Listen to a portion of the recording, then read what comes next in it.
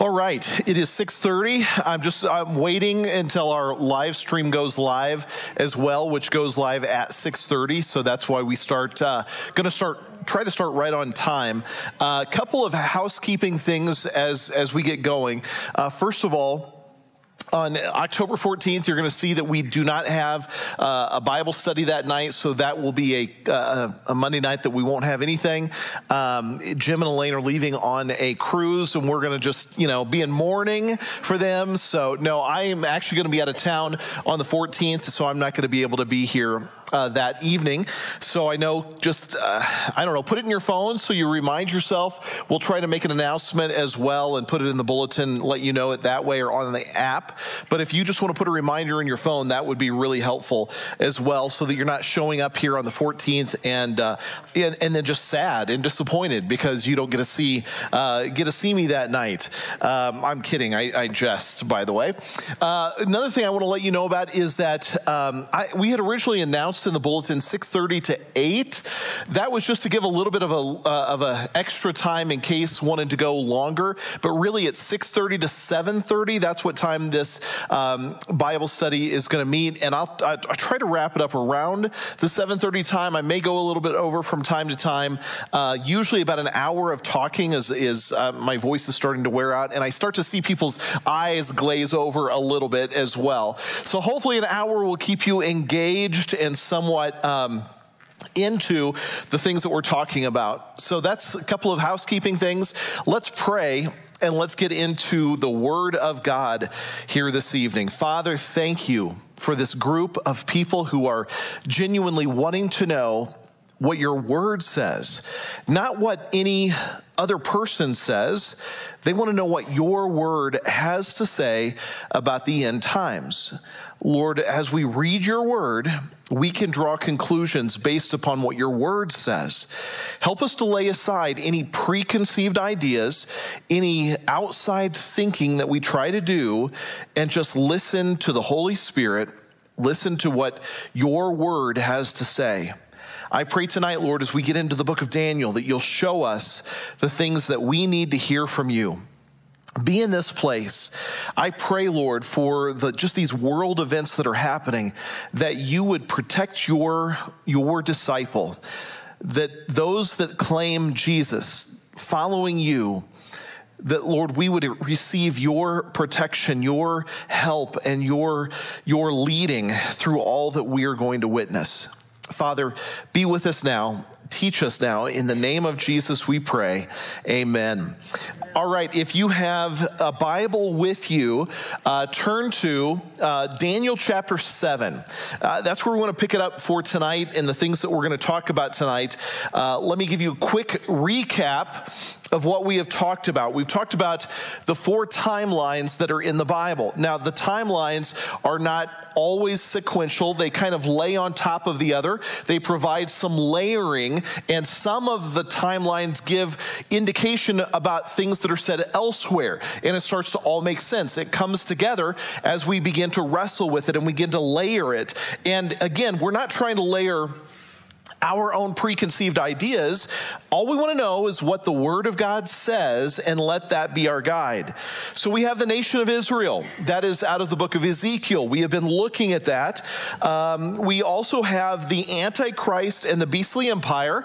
Primarily in the book of Daniel, it lays out this. Who is the enemy of God? What's this going to look like? Number 3, the church and Christians that Jesus is going to lay out in the Gospels of Matthew and Luke. And then the heavenly perspective as God is looking down from heaven in the book of Revelation. Now you're going to see, and I'm even going to show you this tonight, that there's a lot of verses out of other sections that really amplify the things that we talk about out of the book of Daniel. We're going to see out of the book of Daniel things are going to be said, and it's going to match up with what is being said in the book of Revelation. But let me give you a quick recap of what we saw on the nation of Israel. We saw that God said Israel, for the end times to take effect, Israel has to be reborn. It has to come back to life. It was gone. It was dead. It was just in ruins. It was desolated for about 2,000 years, 1900, and it came back to life. And God said that's what's going to happen. When Israel comes back to life, it's not going to be two nations like it was before, Israel and Judah. It was split into two kingdoms. From the time of the death of Solomon, it was split into two kingdoms. Jesus, when he was there, it was two kingdoms in the nation of Israel. But God had warned it's going to come back and it's going to be one. That's what it is today. Nations will rise against Israel. That's what it said in the book of Ezekiel, that Israel's reborn and nations will come against Israel. And we've seen that, and we see that all the time. The United Nations has more sanctions against the nation of Israel. There's more animosity and hatred toward the nation of Israel than any other nation in the world, and that's what it says. Nations will rise. These nations will rise, according to Ezekiel, at what was called the end of days. That is a reference to the end times. Israel will experience a peace and a letting down of their guard before the end. Now, one of the things that I didn't cover in the book of Ezekiel, we'll cover later, is the next chapters that I didn't read. You can go and read it for yourself. There is a talk about a temple. The temple will be reborn. It will be rebuilt in the nation of Israel, and they will implement temple worship once again, because that sets the stage for all of these things to happen. So the temple comes into being. And when Jesus returns, it talks about him entering in through the gates, entering in through the temple. Israel will experience a peace. They're going to let their guard down at some point. Some proclamation, some agreement, false agreement happen across the Middle East where Israel will let their guard down. At that moment, that's when the end will come. Now, not all of the Middle Eastern nations will join and be a part of this, but a lot of them will. It will be this axis of nations. That's what we're going to see tonight. We're going to start seeing that. Then, when all of this happens, the temple has been rebuilt, Israel is reestablished, they've let their guard down, that's when this end will come with a great force coming against Israel. That's the key. That is the timepiece, the clock for all of the events that happen. And finally, it says that when these things happen, God will vindicate Israel. In other words, he is going to turn and set things right, and he will destroy this axis of nations that are coming. Now, what we saw before was this was kind of that picture, potentially, of those nations, because this is what the areas are geographically that the Bible talks about. It uses the old terms, but if you overlay those, that's where these nations potentially could be coming out of. Jeremiah chapter 30, verse 7 is the culmination event, and that is what's called Jacob's trouble. It's the great day of trouble. Jeremiah 30, verse 7 says, "Alas, that day is so great, that day of trouble, when all of these nations come against it, when this attack happens, it is a time of distress for Jacob, yet he shall be saved out of it." Now, the word Jacob is a reference to Israel. Jacob was the patriarch of the 12 sons, became the 12 tribes of Israel, and Jacob's name was changed from Jacob to Israel. So what is he saying? Israel will undergo a time of distress unlike anything it's ever seen in its history. It will be Jacob's trouble, Jacob's day of distress, and yet it will be saved because God will vindicate. So it becomes the central point and the central location of all that is happening. Now, last week, we started looking at, okay, who does the Bible say, or what is this picture of what this beastly empire that will come against Israel at the end times, what does that look like? What is it? In the book of Daniel, we get the pictures. Daniel lays out the pictures of what the beastly empire and the Antichrist system is, and Daniel does this through a variety of visions that he is going to have. Daniel has these incredible visions. He's seeing these things happen, and he's not able to comprehend it all. He's not able to describe it all. Not all of it makes sense. But Daniel is trying the best that he can to describe what he sees to us so that we can make some conclusions, or we can at least learn some things about what is going to happen in the end. Well, he starts off, the very first thing he gives is out of chapter 2, verses 31 through 45. We talked about this last week, and he gives the very first vision is the vision of a statue. Now, if you remember, the vision of the statue was this.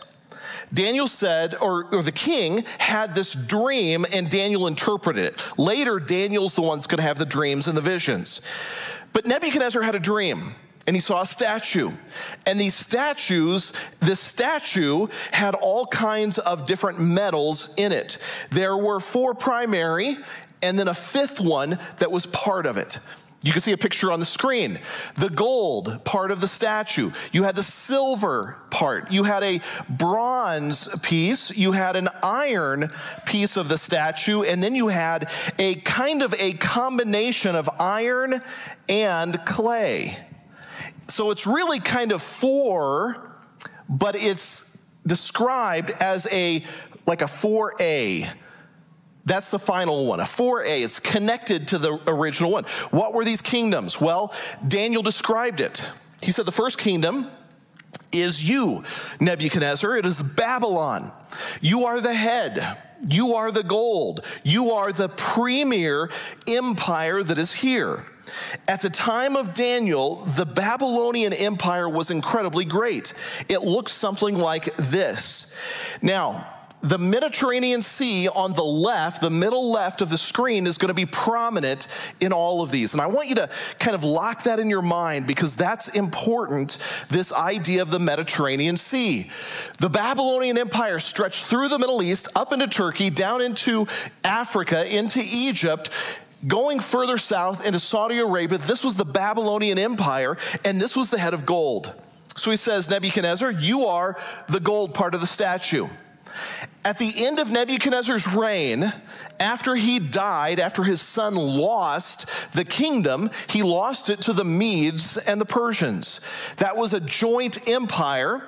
The Medes and the Persians. The Persians had a little bit more power and weight than the Medes did, but it was a combined empire. And the empire of silver, not quite as magnificent as the gold, took over from the head of gold.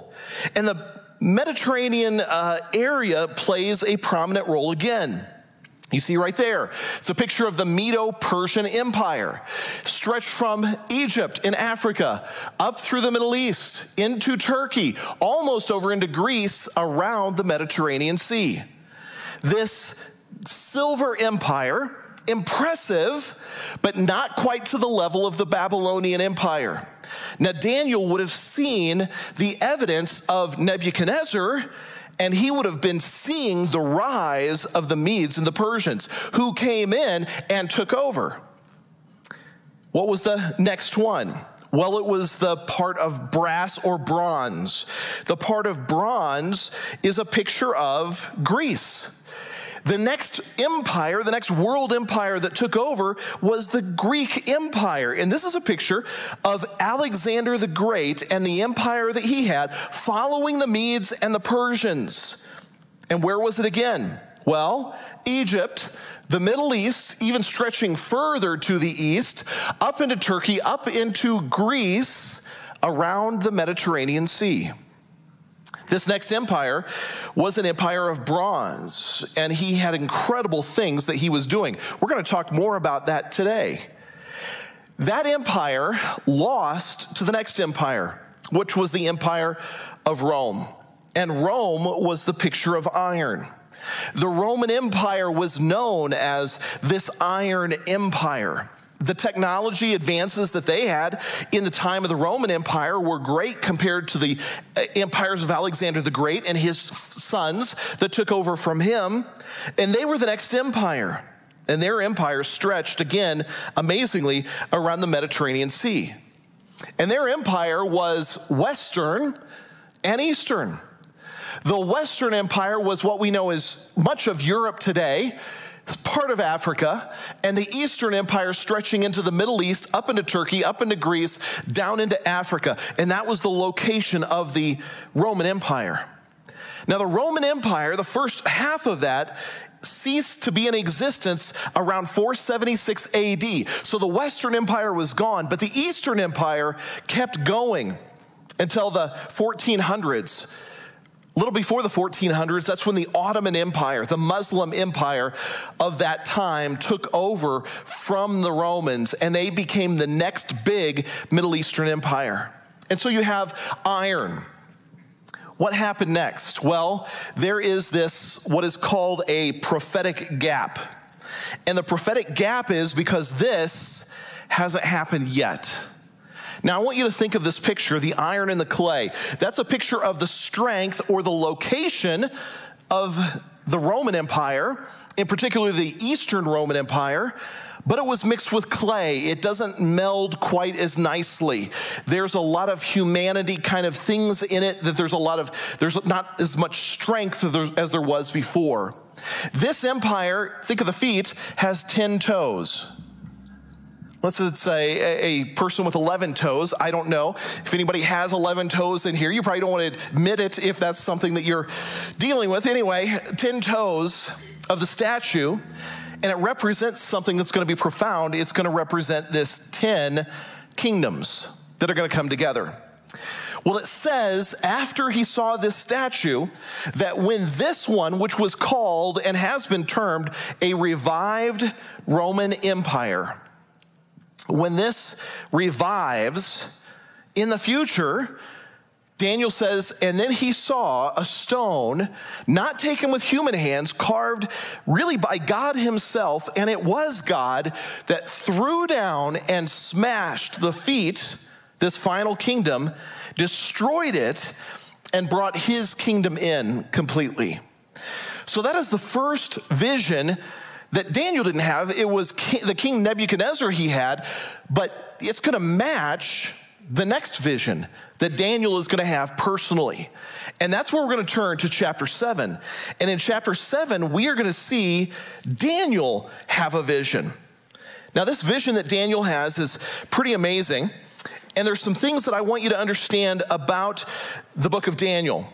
Daniel's a hard book to read. It doesn't make sense. It can be confusing at times. And so it's important as we walk through this to wrestle with the things that are found in it. If you read it on its face, it's going to be like, I don't understand a thing as to what it's saying.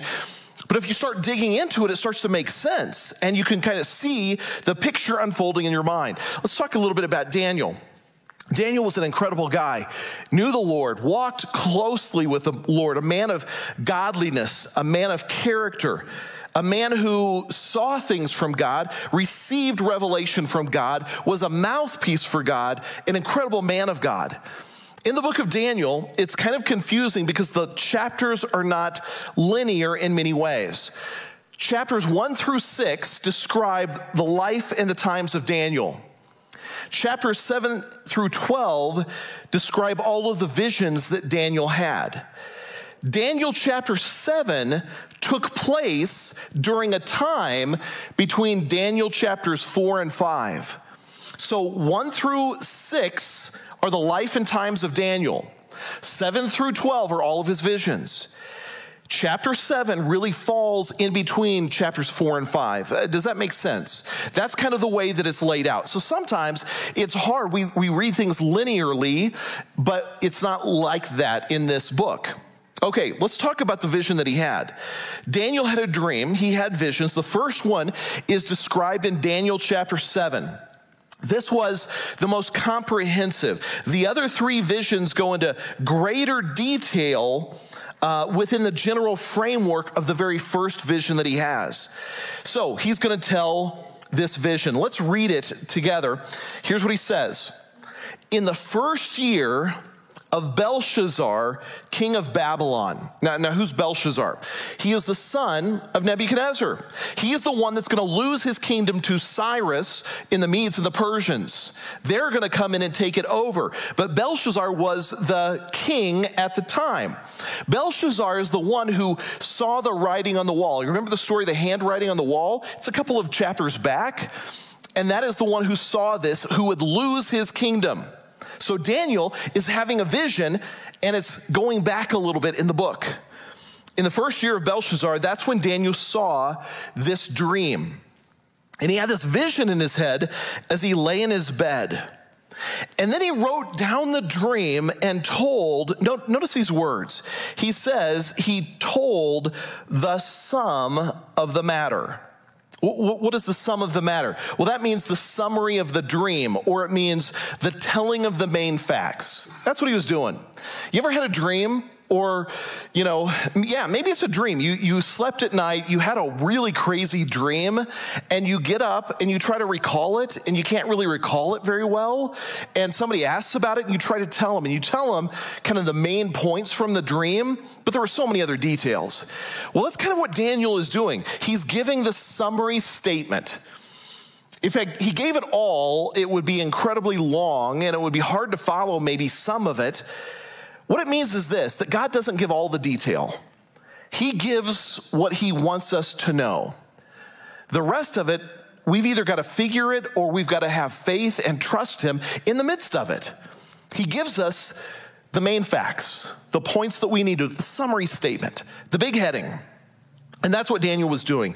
I'm going to tell you the sum of the matter, he says. Daniel declared, he said this, I saw in my vision by night, and behold, the four winds of heaven were stirring up the great sea. Now, remember when I said, I want you to kind of lock your thought in your mind about the Mediterranean Sea? That's exactly what Daniel was saying. He saw in his mind the great sea. In ancient Middle East, ancient Israel, the Mediterranean was the sea. It was the source of everything. They didn't look to the south. They didn't go beyond those borders. The Mediterranean was the great sea. That's why all of these events happen around Israel, because this is what they saw. It was happening here. This is where the conflict is. He didn't see Hawaii. He didn't see Australia. He saw the great sea here. And that's what he says. He says, I saw the four winds of heaven, and they were stirring up the great sea. The Mediterranean and Israel is the center of the prophetic earth. Every one of the nations that we saw before that were of these great empires, they all had their lands touching the sea. And that's what it was referring to. Now, every four beasts that we're going to see, they all had a connection there. Additionally, the sea is sometimes connected to the Gentile nations. In Psalm 74, Psalm 89, Isaiah 57, the sea was always connected to the Gentile world. And so that's what Daniel's saying. I saw the four winds, and they were stirring up the great sea. What are the four winds? Well, the four winds are mentioned in Revelation chapter 7, verse 1. And what are those four winds? It's a picture of really satanic forces. So the four winds, the satanic forces that are coming from the corners, the four winds. And it says in Revelation chapter 7, verse 1, listen to this. After this, I saw four angels standing at the four corners of the earth, holding back the four winds of the earth, so that no wind would blow on the earth or on the sea or against any tree. So what was happening? The satanic forces that are coming, the angels are holding them back, holding them at bay, not releasing them and letting them do what they're going to do.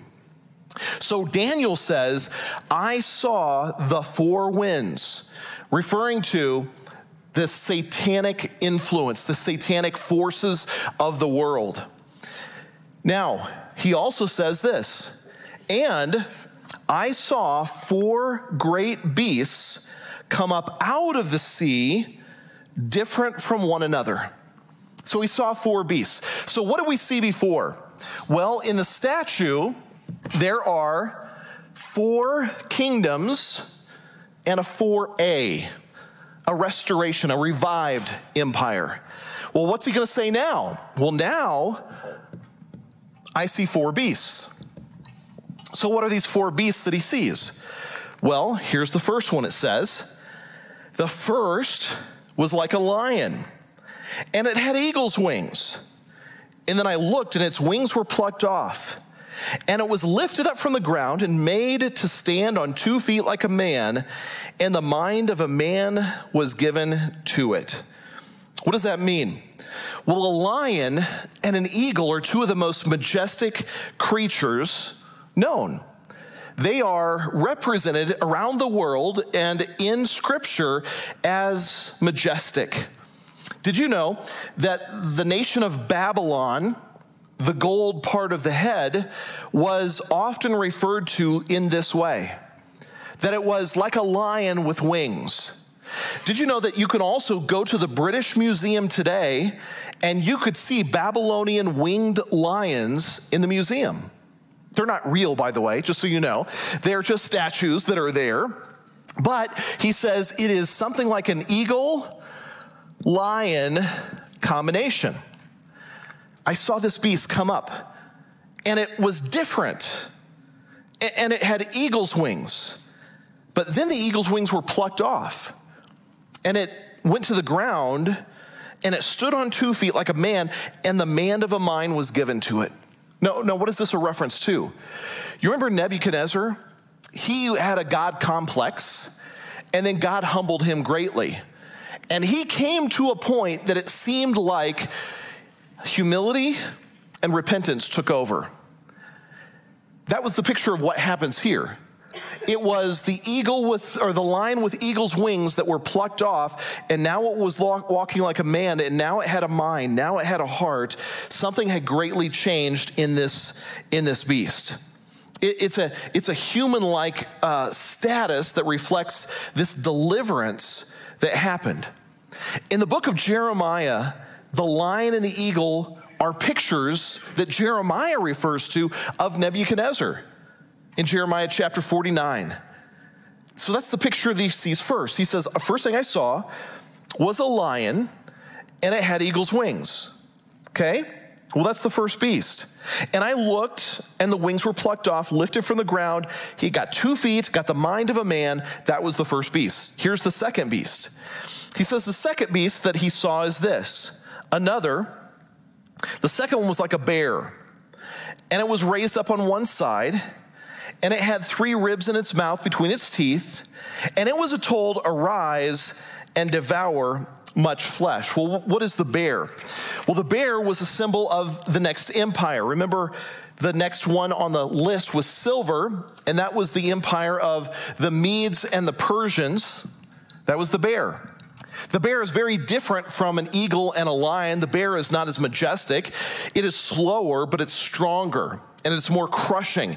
It's more voracious in its appetite. It's more consuming for conquest, and that's exactly what happened here. Now, it says that this bear was raised up on one side more than the other side, which shows the dominance of the one part of the empire, the Persian part of the empire, over the Mede part of the empire.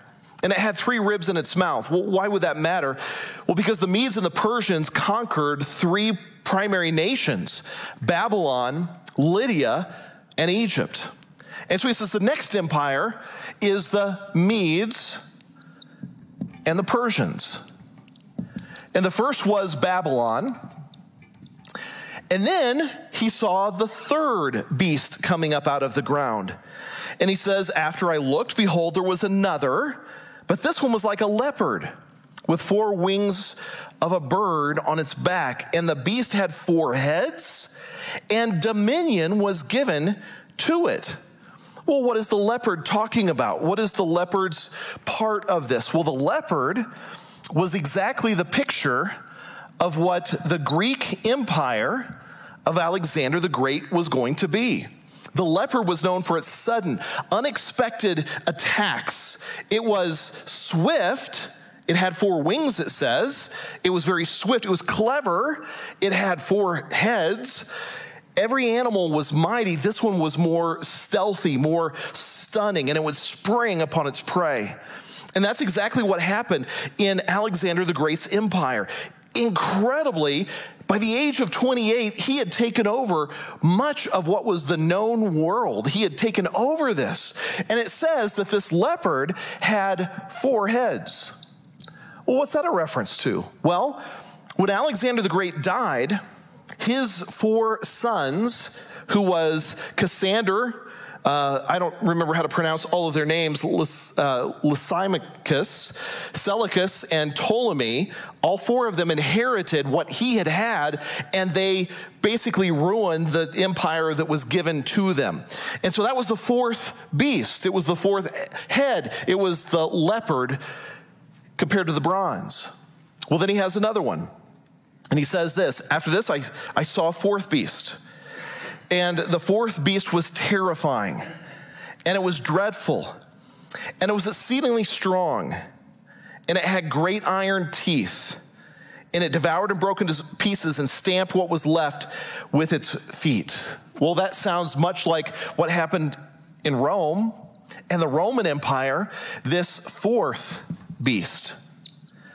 And this 4th beast was iron, and it trampled, and it devoured, and it broke into pieces. And that's exactly what happened in the Roman Empire. It devoured, and it broke into pieces, and it trampled everything around them. And here's the problem with it. That 4th beast, it says, it was different. There was something different about this. Because the 4th beast is going to be the one who revives. There is a reviving of the 4th beast that happens, a reviving of the Roman Empire. Now, as the statue had 10 toes, this one doesn't have 10 toes. It has what? It has 10 horns. And what is the picture of 10 horns? It is the picture of this beast empire that is going to come up. It says, it had 10 horns. Now, Daniel says, I considered the horns, and behold, in the 10 horns, there came up something else. Of the 10 horns, there came up a different one called a little horn. And what was significant about this little horn that came out of the 10 other horns that was there? Well, here's what he says. The little horn came up among them, before which 3 of the first horns were plucked up by the roots. The 10 horns represent 10 kingdoms, or you could say 10 nations. 10 nations. Of the 10, 3 were just absolutely obliterated by this little horn.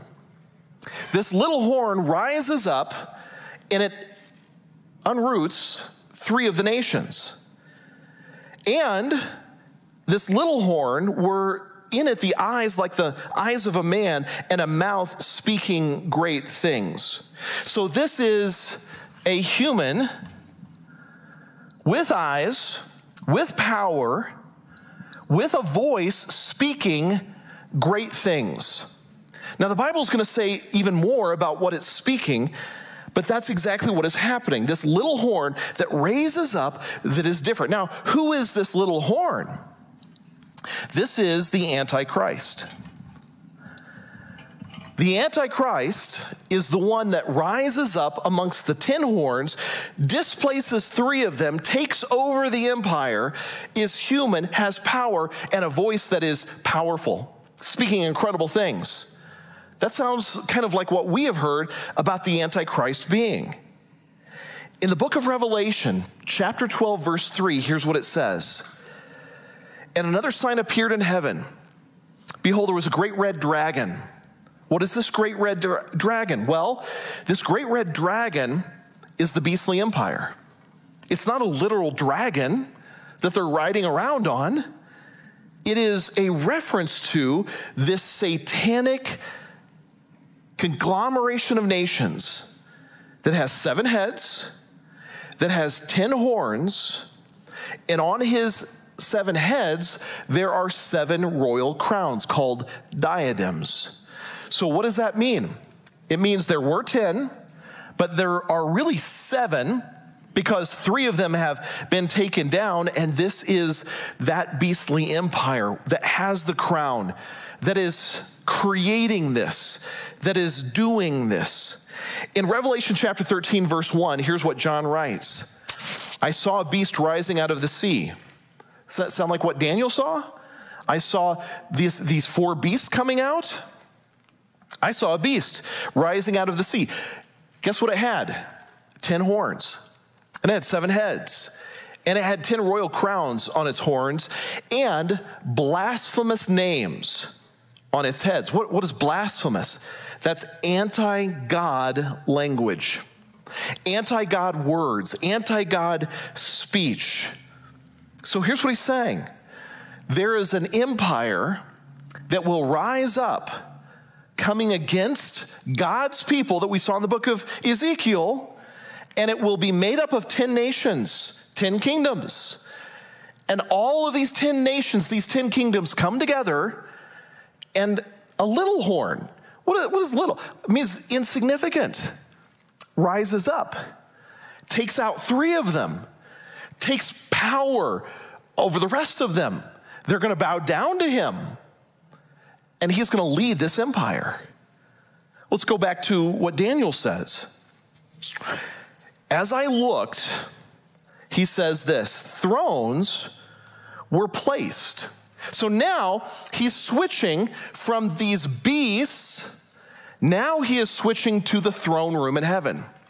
What is God's response to this? Well, here's what he says.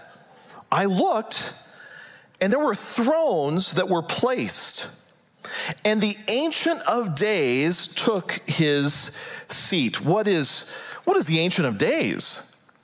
Well, it's God Almighty. That is the Father God. The Father God is the one who is there. The thrones are there, and the Ancient of Days took his seat. Now his clothing was as white as snow, and the hair of his head like pure wool. And his throne was fiery flames.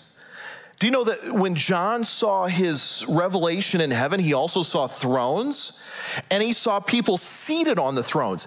At that time, he saw 24 elders seated on the thrones, but Daniel doesn't see any. I think it's probably because the church wasn't in existence yet at this time, and at that time, those 24 elders represent the church, because that's what it says.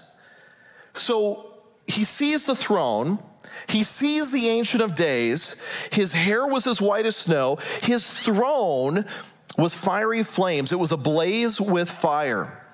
Now, what is this? Well, this is the brilliant manifestation of God himself, God's splendor, God's fierce heat, God's judgment.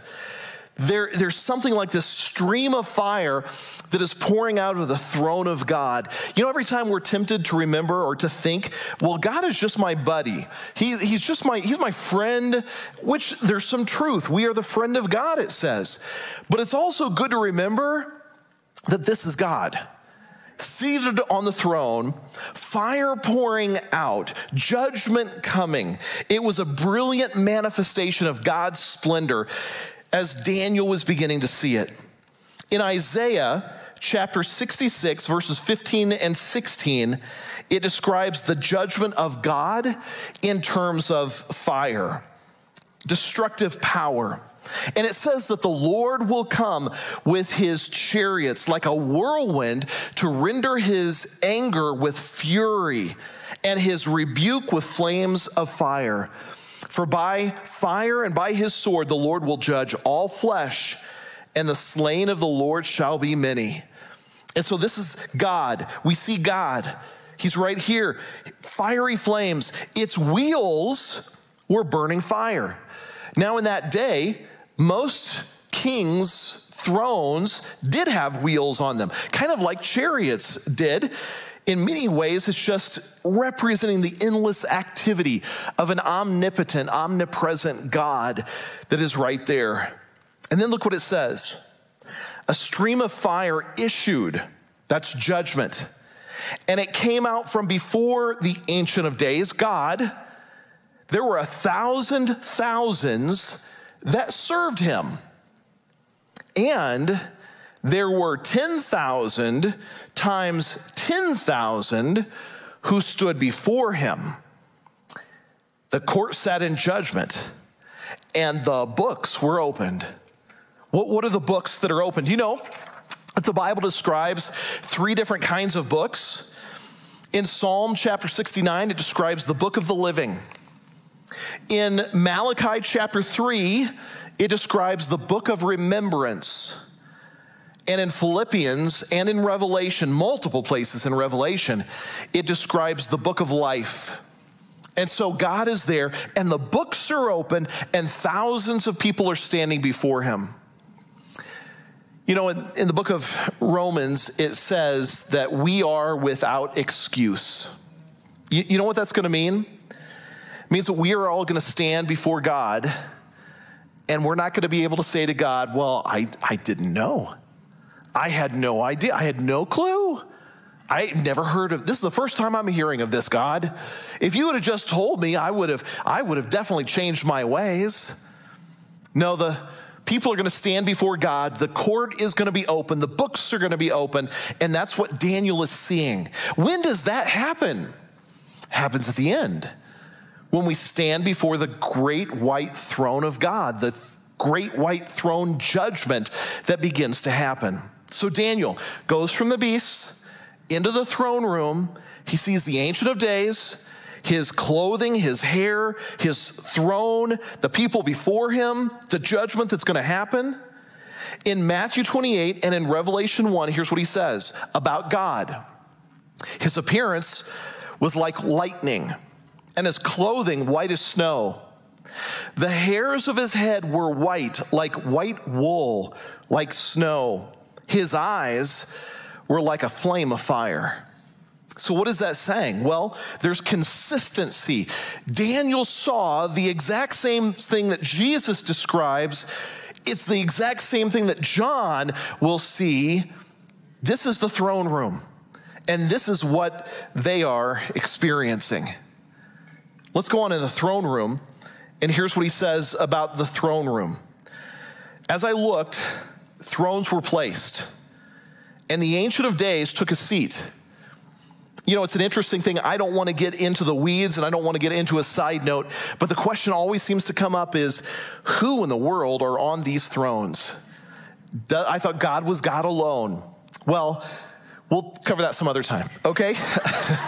We'll look at that some other time later, because I don't want to get in the weeds. I looked, the thrones were placed. The Ancient of Days took a seat. His clothing was white as snow, and his hair of his head like pure wool. His throne was fiery flames, his wheels burning fire. A stream of fire issued, came out from before him. I think I just already read most of that. Okay, books were open. I looked, then because the sound of the great words that the horn was speaking, and as I looked, the beast was killed, and its body destroyed, and given over to be burned with fire. As for the rest of the beasts, their dominion was taken away, but their lives were prolonged for a season at a time. So now he's going back.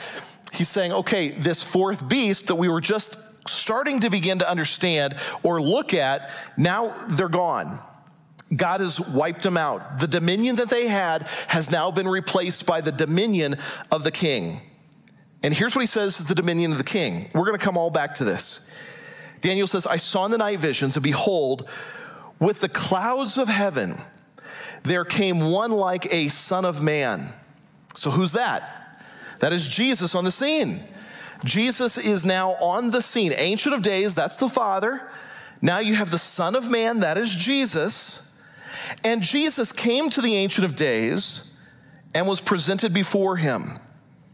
And to Jesus was given dominion and glory and a kingdom that all the peoples, all the nations, and all the languages should serve him. That his dominion is an everlasting dominion, which shall not pass away, and his kingdom one that shall not be destroyed. So here's the scene. I got too much to erase. Here is the scene that he has. All right, too much to erase. I don't have time to do this. Okay, here's the picture. The timeline is this. The beastly empire rises. As the beastly empire rises and has its way, it does its worst, that's when the Ancient of Days sends his son, the Son of Man. How does he come? The clouds of heaven. Have you heard that phrase before? Jesus coming on the clouds of heaven? Well, it says it in Matthew, it says it in the book of Acts, it talks about it in the book of Revelation. The Son of Man comes down and basically wipes this empire out. And then what happens? Jesus sets up his dominion and his reign, and it will not come to a dominion. That looks right. Comes his dominion, and his reign goes on everlasting from that moment. That's what happens at the very end. The millennial reign of Jesus enters in, and it sets up shop forever. Okay, now Daniel is going to say, what in the world did I just see? I'm not quite sure what I just see. Let's see if we can understand it. So Daniel says this. He says, as for me, my spirit, when I saw this, was a little bit anxious. Can you imagine if you're in that time and you're seeing future events in a vision, a nightmarish vision, how much anxiety you would feel about the future? He doesn't know when it's going to happen. He doesn't know how long. Is it next week? Is it next year? Is it 10 years from now? I don't know what I just saw. I cannot put words. Can you imagine Daniel being several hundred years before Christ, which would probably put him in the neighborhood of maybe 2,500, 2,600 years ago today? What if Daniel had seen visions of what our world looks like today? Imagine if he saw a military conquest of things coming out, destroyers, cruise missiles, F-16s, Raptors coming in, helicopters flying, tanks covering a battlefield. Can you imagine? How would he describe that, having never seen anything like that? See, in many ways, he's describing what he says is a beast, without really understanding what in the world he's seeing or able to put words to what he's seeing. And so he said, I feel anxious. I don't know if I'm going to go back to sleep. My head is alarming. So, verse 16 says, I approached one of those who was standing there, probably an angel that was standing there, seeing all of this. As he's seeing all of this, I approached one of them, and I stood there, and I asked him, what is this? Tell me what I'm seeing. Tell me the truth concerning all this. So he told me, and he made known to me the interpretation of all of these things. What is the interpretation? Well, here's what he says. The four great beasts are four kings who shall rise out of the earth. But the saints, who are the saints? That is those who God has chosen. The saints shall receive the kingdom and possess the kingdom forever and ever and ever. Forever, forever and ever. That's who's going to receive it. Well, what kingdom are they receiving? Well, they're receiving the kingdom of the Son of Man. The four beasts come out. They're four kings. They arise out of the earth. But the saints will be the ones that possess it forever. Then Daniel said, well, I got to know more. Because the fourth beast is different from all the rest. The fourth beast is exceedingly terrifying, with its iron and claws of bronze. and which devoured and broke in pieces and stamped what was left with its feet. So what is it about the beastly empire? Well, it will be exceedingly, terrifyingly great, powerful, beyond compare, powerful across this world. It doesn't mean that the entire planet is caught up in this, because for God, the known area that he was always talking about was Israel and the Mediterranean, the Middle East. It doesn't mean that everybody is going to experience that, but everybody will be affected by it, because this beastly empire will have an impact around the world, and it will create chaos around the world, and we're going to see some of that. So Daniel says, I've got to know about the fourth beast. It was different.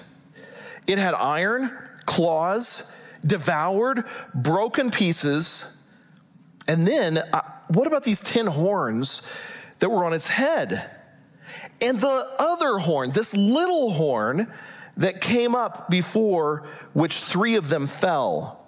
The horn had eyes and a mouth, and it spoke great things that seemed greater than its companions. So what about this? This beastly empire, what are the 10 horns?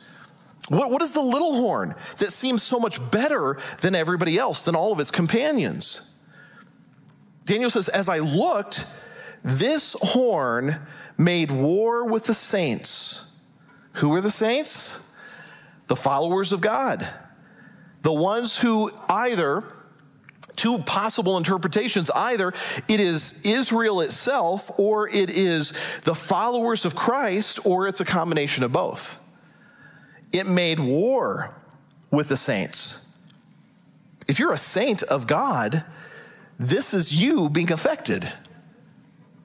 And it made war, and it actually prevailed over them until the Ancient of Days came, and judgment was given for the saints of the Most High.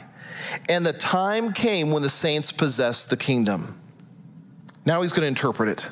Thus, he said, as for the fourth beast, and this is why it is a revived beast, that the iron is iron mixed with clay, that the fourth beast has been revived, because look what he says. As for the fourth beast, there shall be a fourth kingdom on earth. It will be different from all the others. It will devour the whole earth and trample it down and break it into pieces. As for the 10 horns, out of this kingdom 10 kings shall arise. Then another shall arise after them.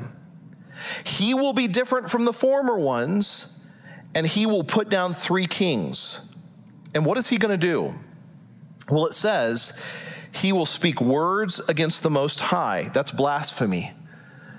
He will speak lies against God Almighty, speaking words that may sound good to the world or to their own religion, but goes against the Ancient of Days, the Most High.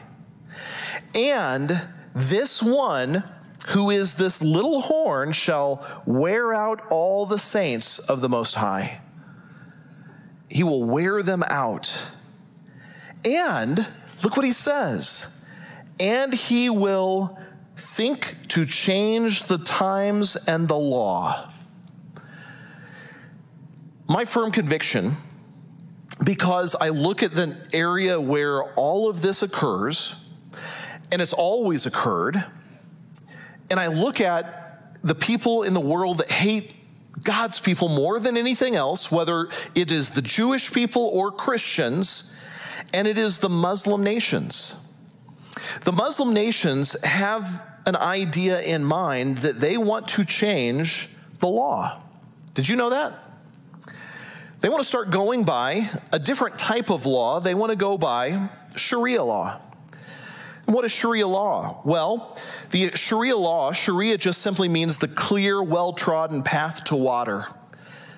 And Sharia acts as a code for all living Muslims that they should adhere to, including prayer, fasting, donations to the poor, how to handle moral and ethical issues in life, and what kind of judgments are to be meted out if people do not meet those.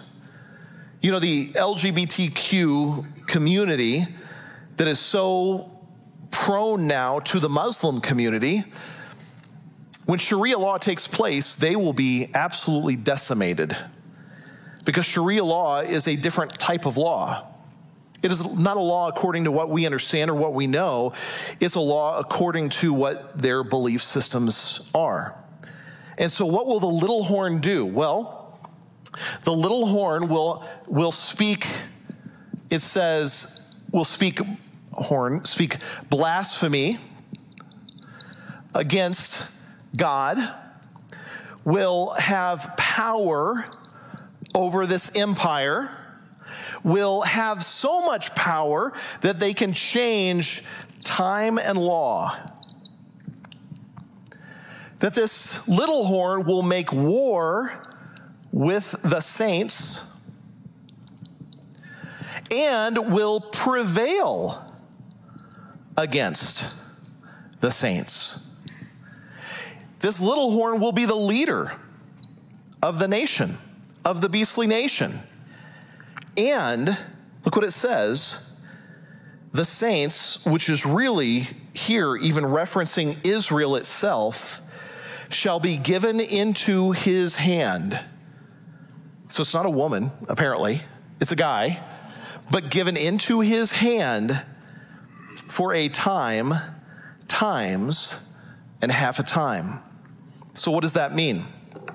Well, this means that this person will have his way against God's nation of Israel for a time, times, and half a time. Now, what are those? Well, a time, the literal word time is the word Edan in Hebrew, and time means 1 year. So he says, this person will have influence for a time. What is that? That's 1 year. Times, well, that could be 2 years. And then what did he say? Half a time, which is what? Half a year. Add those together, and what do you have? 3.5 years. 3.5 years, this one is going to have power over God's people for 3.5 years. Have you ever heard that number before? Revelation chapter 13, verses 5 through 8. And the beast was given a mouth, uttering haughty, blasphemous words. Does that sound familiar? Given a mouth, uttering haughty, blasphemous words, allowed to exercise authority for how long? 42 months. Do you know what 42 months is? 3.5 years. So the book of Revelation matches up with what Daniel says and what he was seeing in his vision. This beast has power for 42 months. It opened its mouth to utter blasphemies against God, blaspheming his name and his dwelling, that is, those who dwell in heaven. Also, it was allowed to make war on the saints and to conquer them. And authority was given it over every tribe and people and language and nation. And all who dwell on earth will worship it. Everyone whose name has not been written before the foundation of the world in the book of life of the Lamb who was slain. So what does that mean? That means he is going to have influence and power.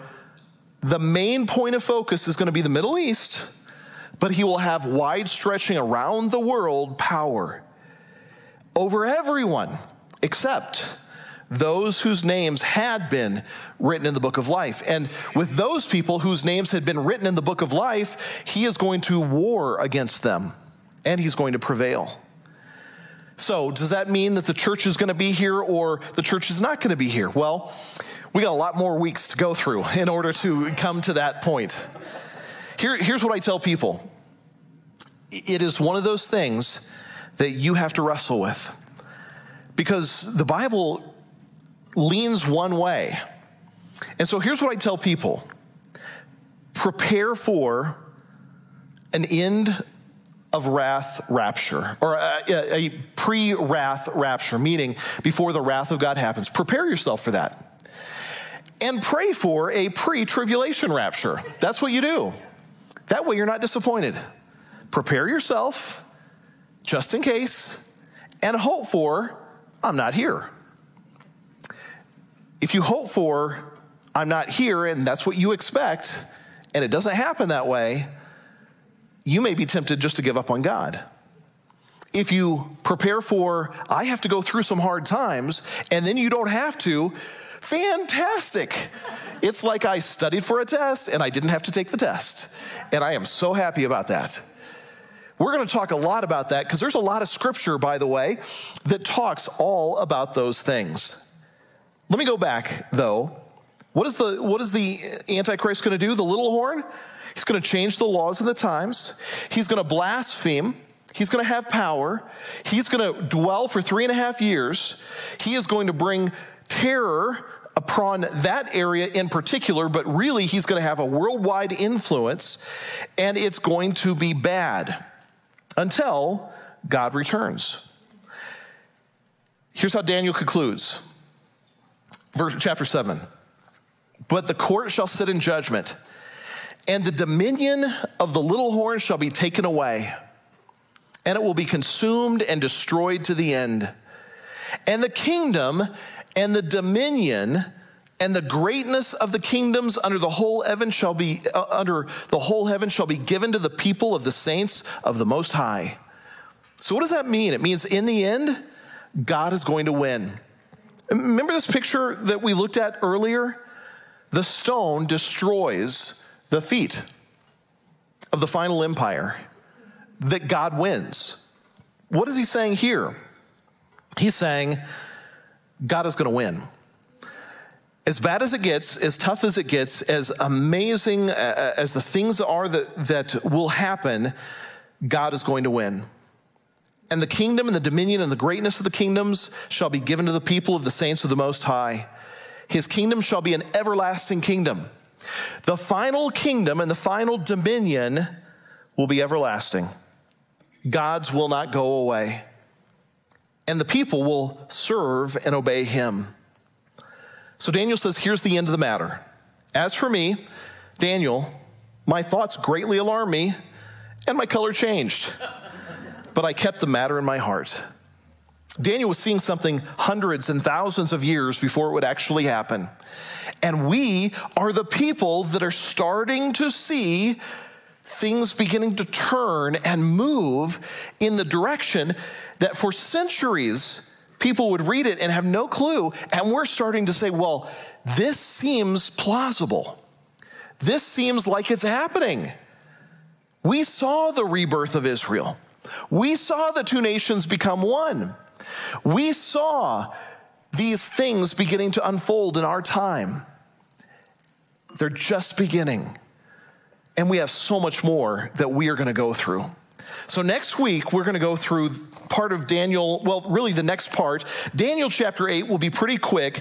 Daniel chapter 9 is where we really get into Jacob's trouble, where he really narrows it down. And then we're going to see this incredible prophecy in Daniel chapter 10 or 9 called the 70 weeks, which is amazing. And it's God laying out the blueprint of exactly what's going to happen. All right, let's close with a word of prayer, and we'll pick it up there next time. Father God, thank you for being with us tonight. Prepare our hearts. Help us to not fear or worry, but to trust you wholeheartedly, to realize that you hold all things in your hand. You're going to win. Everything will work out according to your plan. Your kingdom, your dominion will last forever. Help us to make sure that our names are written in the Lamb's Book of Life. By trusting in you, Jesus, by accepting you in our hearts, by asking for the forgiveness that you offer, and making sure that we follow you with our lives. We want our names there, Lord. There's no way that we can earn it. It is by your grace that you have forgiven. By your grace, you have redeemed us. and you have set us free. Lord, be with us now as we leave. Help us to go in your grace and in your peace. In Jesus' name we pray. Amen. All right.